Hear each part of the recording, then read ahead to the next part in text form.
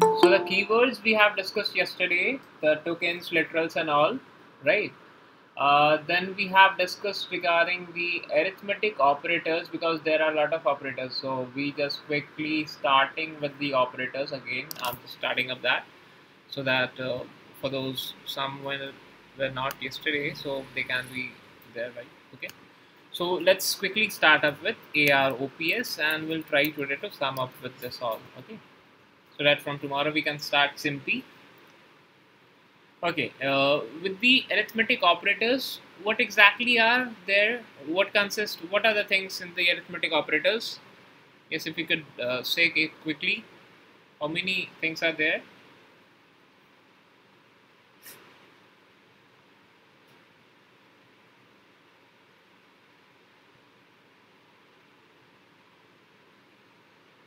Addition, subtraction, multiplication, divisions. See, guys, I think I have lost my network connection. Just a moment. 1 second. I'll have to look it on. I have lost it.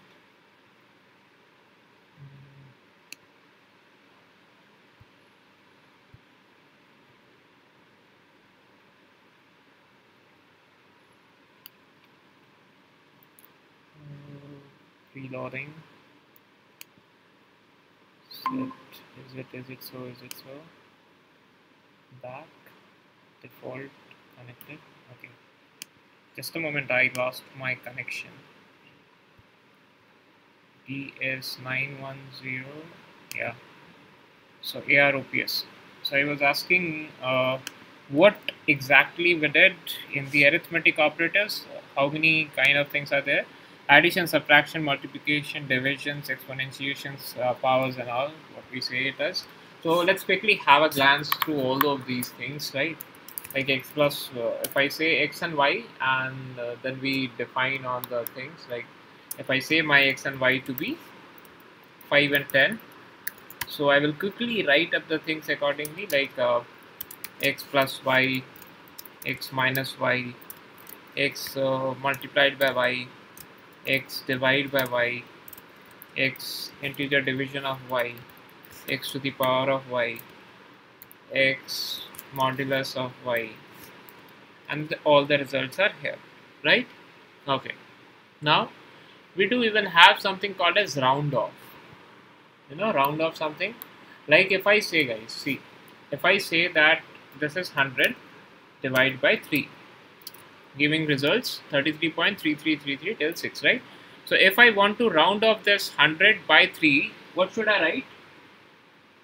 What will be the round of 100 by 3? Quick.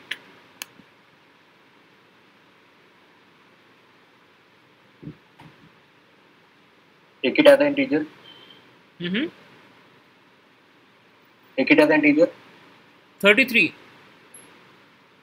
You are saying 33? Integer की तरह लेते हैं sir तो. No. I'm saying take it as an integer. Taking as. Define it as an integer.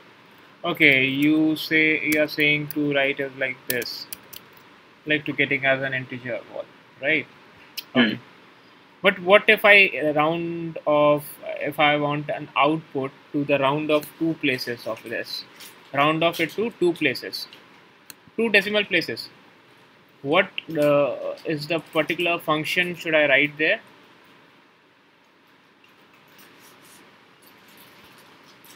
Anyone?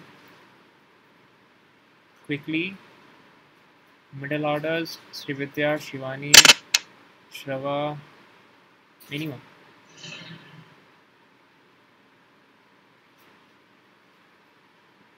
Understood my question, what I'm saying. I want to write that 100 divided by 3 up to 2 decimal places.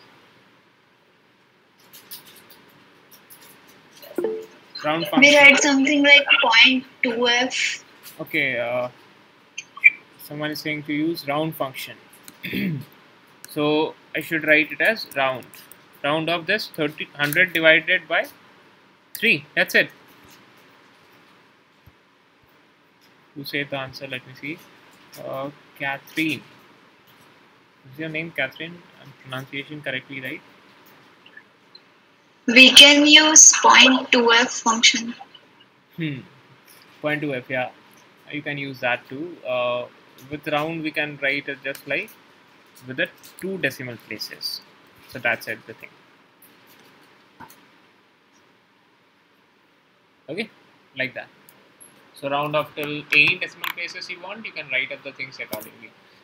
So like if I say any decimal point 35.8, and if you want to round off this, what we'll say it as 36, right?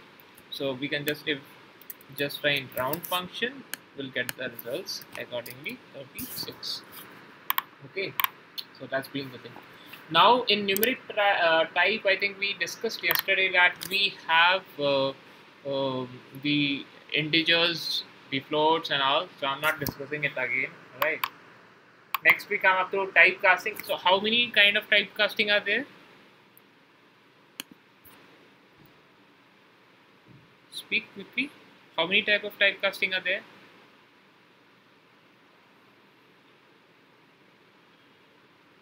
Tell me the names. What are those things? See, the basics has to be very much because all the things we are going to deal up with the data and also Python is to be nice. Implicit and explicit, right? Correct. So in implicit, we can just say that. What we can say in implicit? What you can write that is in implicit, we don't do anything, right? That is being automatically. If we just write other things, the data types are being automatically changed, right? In explicit, we force up the data to write up, and then we are going to change it there, right? Like if I give you results, like if I add an integer to a float, I get the results as float, right? But if I say the same results in the parameter or in the parenthesis of the integer function, we get the results as 3. Okay, that is an integer. This is an explicit type and this is an implicit type where you don't need to do anything and this works automatically. Okay, then we come to a function called as input function. Okay, in the function now we are going to deal with the input function. Just a moment, is it there in the compiling operators? Yeah, input function. It's got 33 cells. Yeah, fine. So there was the input function. So now with the inputs, like if I want to take an input of any numeric type, right? So what are the possible ways? What should I write before the input? Mainly we use integer and float by default, because input by default is a string kind. So mainly we use integer, either integer or the float, right? But there is something, a function called as evaluate, to use for the complex one. Like if we are taking willing to take an input of a complex one, we just use eval to input, and then to just write, I'm not writing anything, just taking an input 32 plus 0 or 2j. So you can see it's basically a complex one. Okay, so that's being the thing. Now, can anyone tell me the difference between when I'm going to write up any number like 2 to 5, and the difference between, if you might have studied the random module?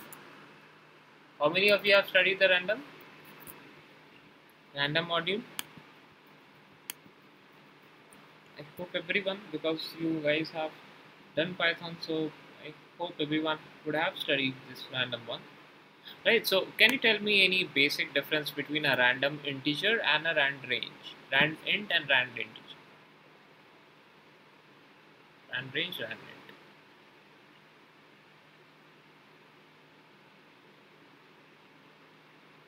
Anyone? Srividya, Make, Ranjan?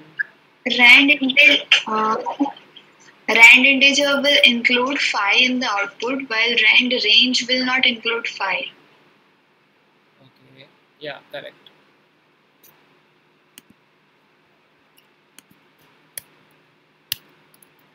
So that is like this is not defined right now. So what we can do is import random and random dot this, and so does the random dot this. The results are there. Okay, so in random integer you will be always getting the last part as well as the starting and the stopping part, and in the random range you will be getting only the starting and the stopping minus 1, numbers between starting and stopping minus 1. Yesterday I think we discussed something regarding the Google codes and like basic OTPs and all, how we get those things, right? So let me again write that if we write up a code, very quick code I'm right now making. So at a time, can you tell me how many codes we can make?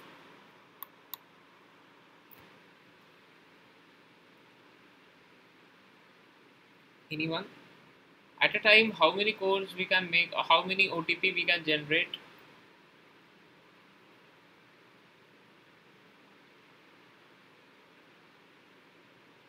So is there any limit for that? At a moment, based on your computation power, that is based on your processing unit power of your PC, or let's say of your RAM kind of thing, right? If you are working with not a CPU, if you are working with TPU or GPUs, tensor processing and graphical processing units, if you are working with that things, then you can make a lot of things, right? With a CPU, even you can generate around 10 lakhs or more than that within some seconds. So you can guess, right, when you work with GPUs and TPUs, you can have a lot more. Okay, we will generate just now. All right, we'll do it, right? So let's write a program and generate a lot of codes accordingly. Let's see. Okay, a quick program we are making, and let's see what comes. Okay, so let's take it as, so I'm going to write 2-3 modules, packages, what we are going to learn through all these sessions. So I'm just writing up so that you can have a glance of like what you are going to learn through. Okay,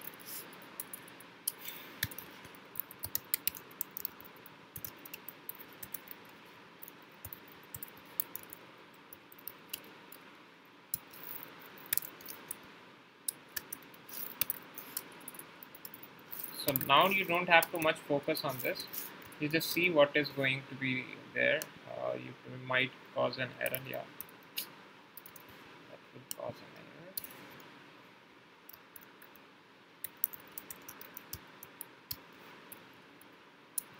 It's going 9 and it's today's 9, right? It's going 10 and we started 7 8 periods equals 10. Sorry. Okay, L is equals to a list, let's say, and for I in a range of, let's say, some 1 lakh. Okay, 1 lakh numbers. So we are going to generate an OTP and we'll call it as random dot random. Okay, and of, let's say, a 4-digit OTP 1111 and 9999. Okay, and why I'm taking always a least and a greater parameter, I'll let you know how, why. Okay, and then I'll say L dot append this. What to append? Let's say these codes are like an str of all these codes, whatever you have generated, and at last I'll, like, for now I'm just doing it, making it an numpy array, and then making, reshaping this basically 2 3 4 and cross 5. Okay, and all, after all things we are going to generate a data frame simply, and we'll say the data to be L, and crossing giving the columns as to be the date.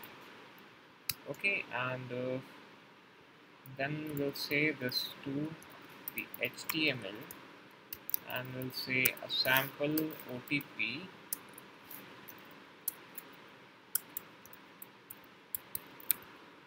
pro. Okay, sample OTP otpro.html, and let's see how much time it takes to run this. Okay, let's run 3, 4, okay, around 5 seconds. Okay, now what are the complete procedures, what we have done basically, let me let you know that if you see the dates, if you see the date, what is in the date, I have taken something as 2020 10 and 8. That means in Python, like the structure we follow for the date and all is first the year, then the month, and then the date. So it's 8 October and 2020. Okay, and from now, that is from 8 October, I want 10 dates more, that is 10 periods. So I'm getting the same thing, 8, 9, 10, 11, 12, 13, 14, 15, 16, and 17. Okay, then I have used a list, empty list, and I've made a range. Basically, don't focus on this what is written np.a, that is basically an arrays range. Okay, so it's normal and range of 1 lakh numbers. Okay, and OT is nothing but the OTP what I'm generating. Alright, so for every time it will be generating an OTP and appending that OTP with the use of G. Okay, and there you will get it like all, and then an NumPy array is being taken. You will not understand right now what is exactly array and reshapes and all. For just now, just see that you are having a 10,000 kind of rows and 10 columns. Okay, 10,000 rows and 10 columns, and you made an HTML sheet of that, right? How? Let's see. So this is the directory where we are working right now, and let's have a look on this.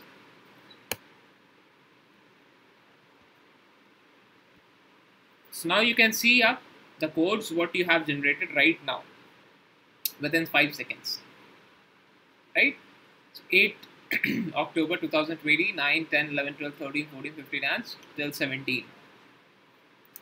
So these are the total codes what we have generated, a lot of there, right? What I said, 9,999 rows will be there because we are starting from 0. Okay, if we start from 1, we have 10,000. So for count, we can say that we have 10,000. If I just bring this down, you can see we have 10,000. If we just count with this, if I zoom it there, so 9999 plus 1, you will get 10,000. Okay, right? So what is, can you tell me like what can be the probability of any number to be getting repeated?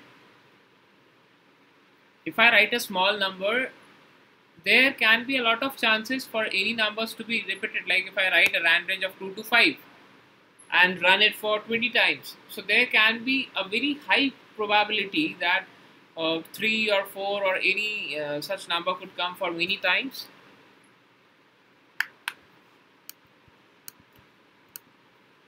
Like if I say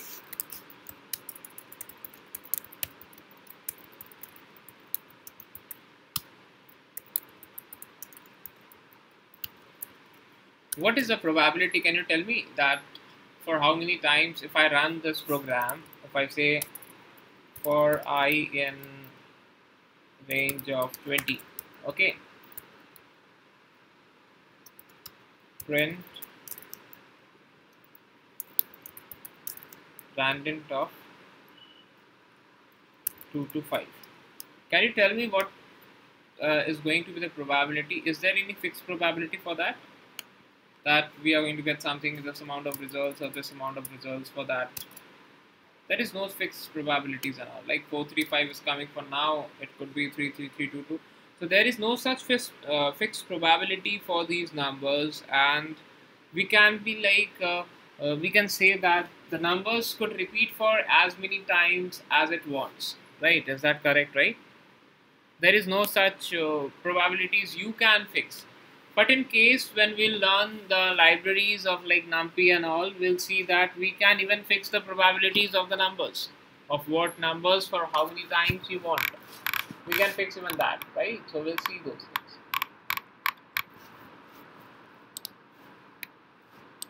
So I believe that till yesterday things we have completed all those things, right?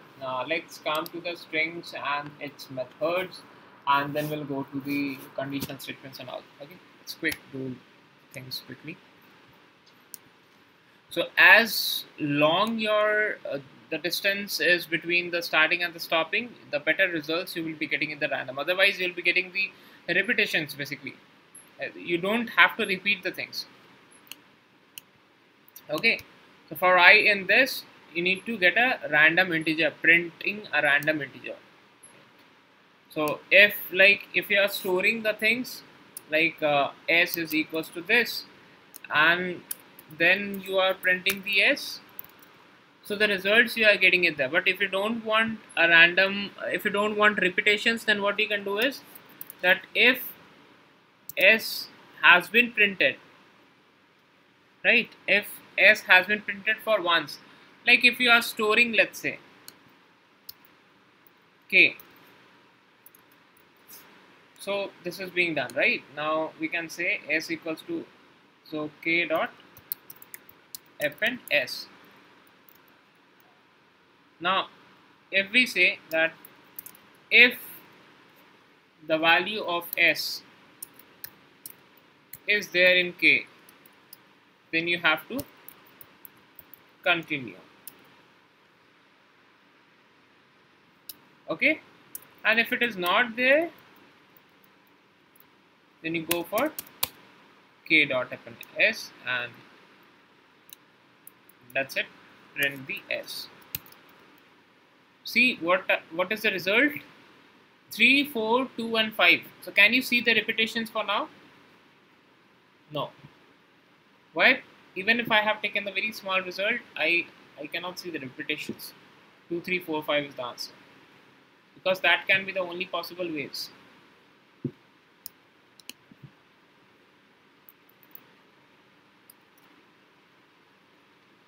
Even if you run it for 2000 times, you are not going to get the repetitions. So that's the point. But if you don't write these lines, what happens? Now, if you look onto the k, you'll find results only 3, 5, 2, 4. Why? Because we don't expect any duplications. So for removing these duplications, we use these things, right? The common things what we are going to use in the loops and all. All right. So in string methods, the very first method is the strip method. So the strip method removes white space from the beginning and ending of the line or the string, you can say. Like if you have a string s,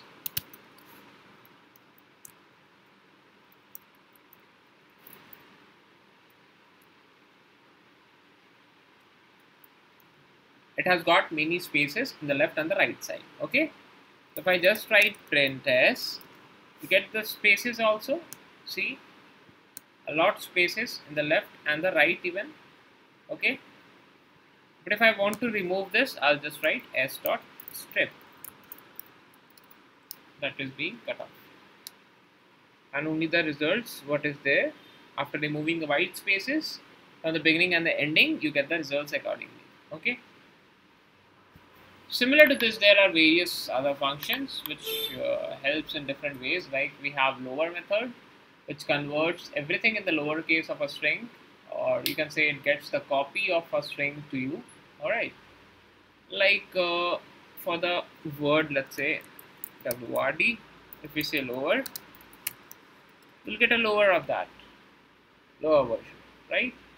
If it's s kind of thing, s dot strip, right, that is this word. If you want this in upper, you just write upper, you get an upper. Okay, now if you want only the first word to be the capital, like, okay, only the first word to be the capital, like that means converting the first line, first word as the capital one, right? So if this is a sentence, if I say this is d, which is equals to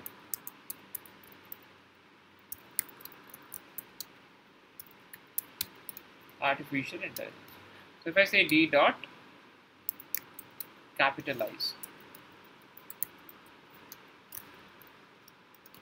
So I can see A has got capital but not the I. That means the word or the line first word, first letter will be capital if we are using capitalized method, right?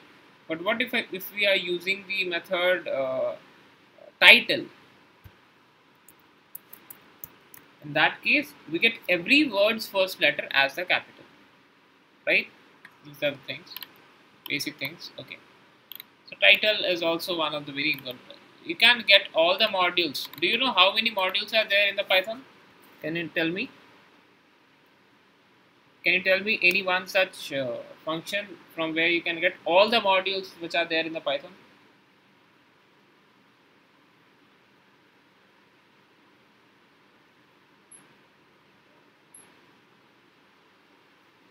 Like if you even Google it, like what are all the modules, you'll not get everything. Yeah. So any thing, if you know all the kind of modules, till now what we know that Help modules. yeah, Help modules. help modules. Yes. So you get everything, all the modules. So help is such a very cool kind of thing, you can say, which gives a documentation and everything for every other um, keywords and all everything, right? For whatever you are searching for, you get the things of just using the help and all. Okay, so that's nice, right?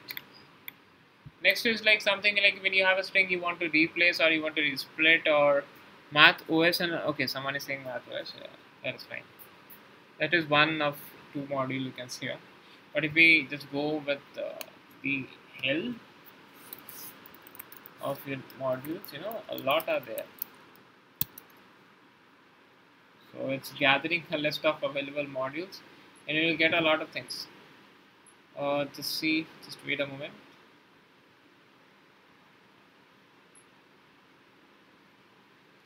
So we are learning actually here a very minimum range of elements from these what we are going to get right now. Okay, you have to wait a moment because there are actually a big, very big. It's taking a bit time.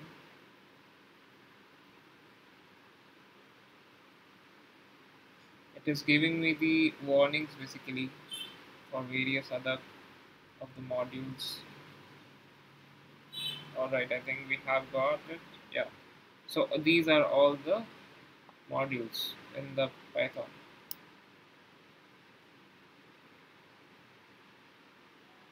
Okay. You might have read get time, calendar, C math, complex mathematics basically. Math function, matplotlib, we are going to learn matplotlib. sklearn, we are going to learn. skimage, no, not skimage. sklearn, sometimes image will also look on. Okay. Where it is mklfit, fft, these are of scipy works. Okay. Then we have spiders, mgmath, mpmath, and a lot. See all these functions, all these modules.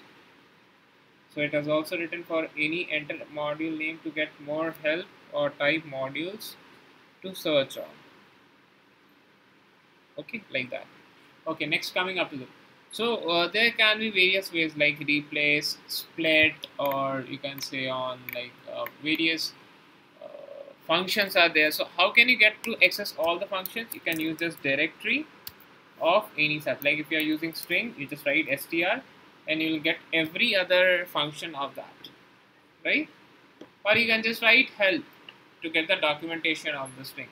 But if you don't want documentation, if you only want the names of the keywords and like the name of the functions and all, you can just use the directory to get the things. Okay, like in which directory you are now working, all those things. So how to get to know in which directory you are working right now? If you want to know it, how we can write? What should we write?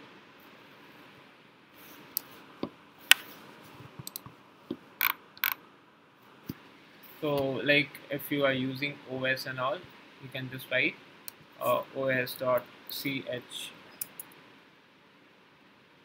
current working here, current working directory like this. If we say import OS,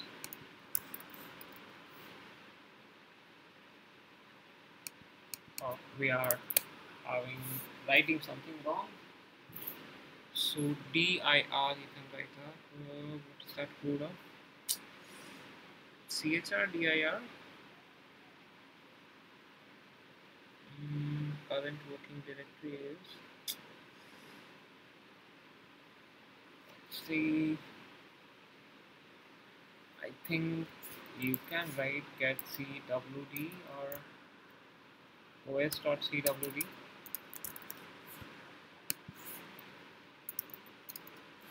Yeah, so it's there, os.cwd, and you get the current working directory. And like you can see up where is your file. Now if you want to change it, you can use chrdir, change chrdir or something like that, right? So there you can change the directory. So directory is important. Whatever the directory contains will give you everything, like exactly what are the things involved and all the things. So get cwd gives you the current working directory where exactly your path is stored of that particular file on which you are working. Okay, this is one such good parameter you can say on. Alright, next, moving on. So this can be, so strings has got a lot of methods to learn up, like on your own. You can go and like explore and much of. Okay, next we have conditionals and if statements, like taking up a very good examples and all, right?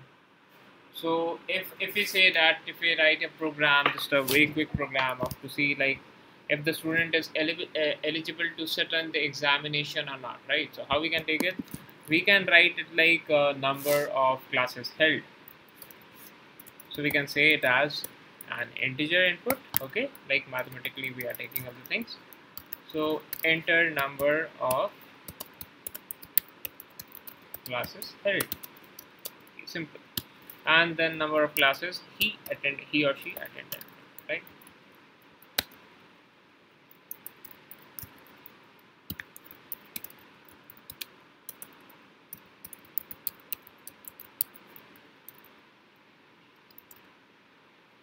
Okay, and then you can write that attendance is going to be something number of classes attended by the number of classes held and completely divided by, after division, by 100. Okay, so your eligibility will be checked as, like you can write print your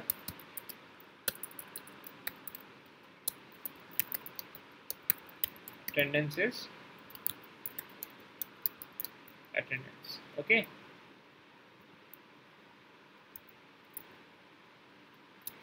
and you can just write that if your attendance is greater than equals to 75, you can say you are eligible to appear the examination.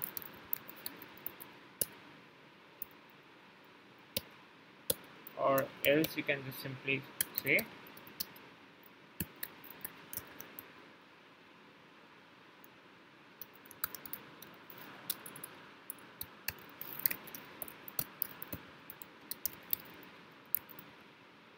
it is not allowed. That's it. Okay, let's run. Or let's say you attended 187 classes out of 100 and 276. So your attendance is 147. I think we had a mistake over there. So yeah, number of classes you attended is something approx getting there as NOA by NOH is, you'll have to make it smaller actually. Let's say 702 classes held and you attended 548. We actually made it larger. So we got 78.6%. So you are eligible to appear in the examination. Now let's say you have 540 classes and you appeared 320 classes. So your attendance is like 59 point something and you are not allowed, obviously, right? So this can be the ways of how conditional things can be worked on. Then you can even make a program to see like which character it is, like if it is an alphanumeric alphabet or it is a number or it is a special character. How, let's say you input any character, okay, ch I'm saying just input any character in string format.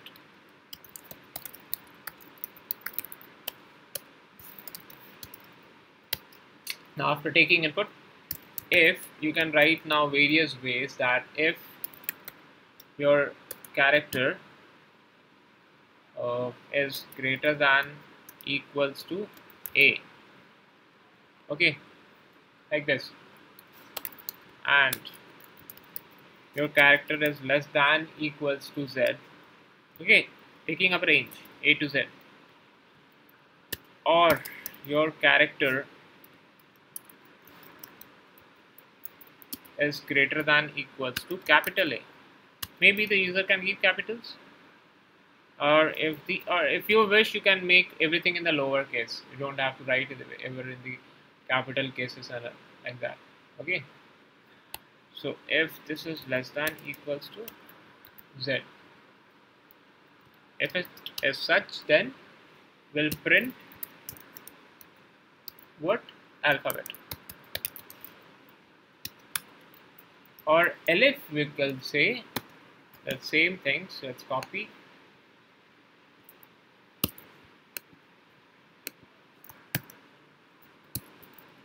paste it, okay. Now here you have to enter that elif the character is greater than 0 or greater than 9. That's it.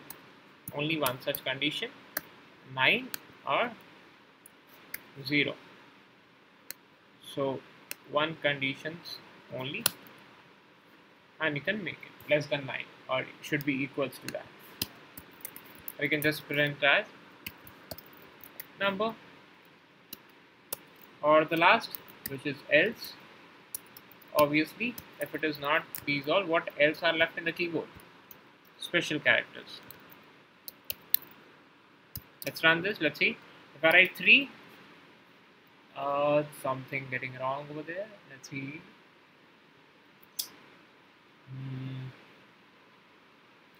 Okay.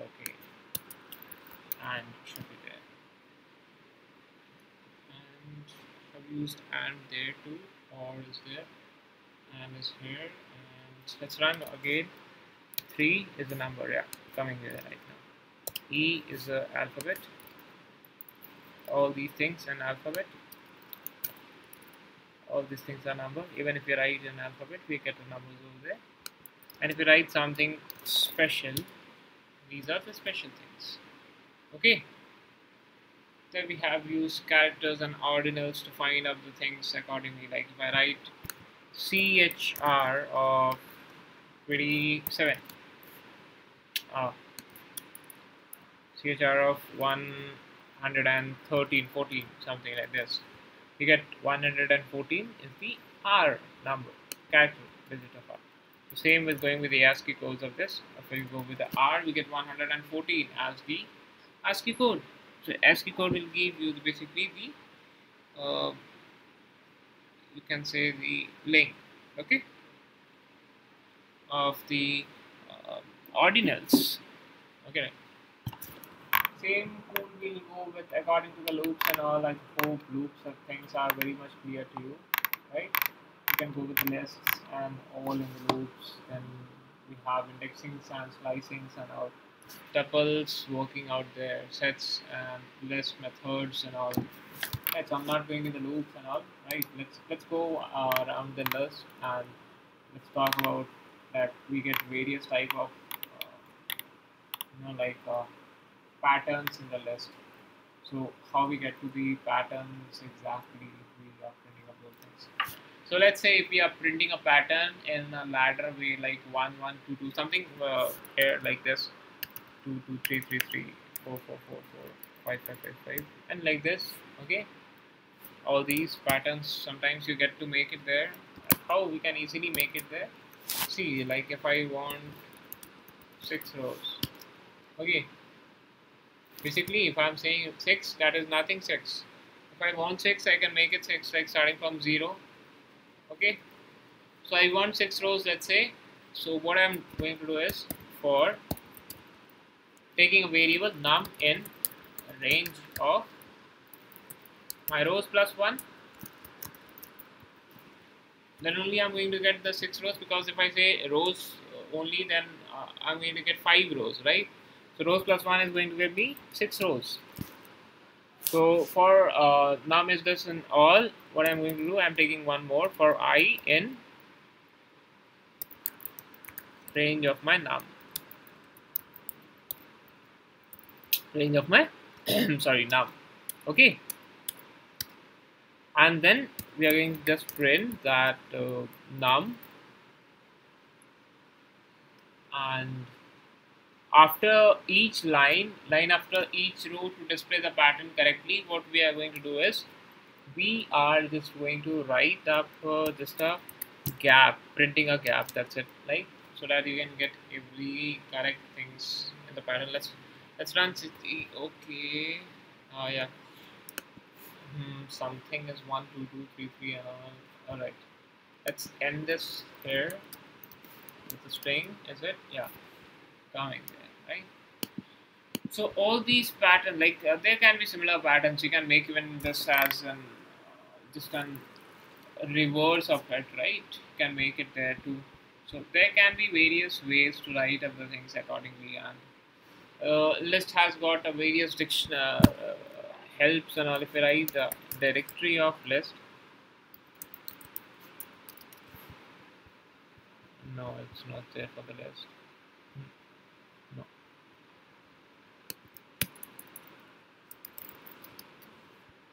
And you can see the list. Basically, append, clear, copy, count, extend, index, insert, pop, remove, and all these functions. Same goes with the sets and all. If you go with the set, you'll see the parameters and all functions, add, clear, copy, difference, and all these things. All right. Then you go with the directory of let's say tuple. Tuple has got very less thing, right? Only the two functions are there which are more important, count and index, that's it, right? So we go with that. And then you can go with even the dictionary, dict, type, oh sorry, that's a directory. So all these are, alright. So you don't have anywhere to go basically on the internet and all. You can just write or search on the things directly from here. You don't have to go anywhere else, okay. So these are the things which we can go throughout the basics of the Python, right? And let me stop the video.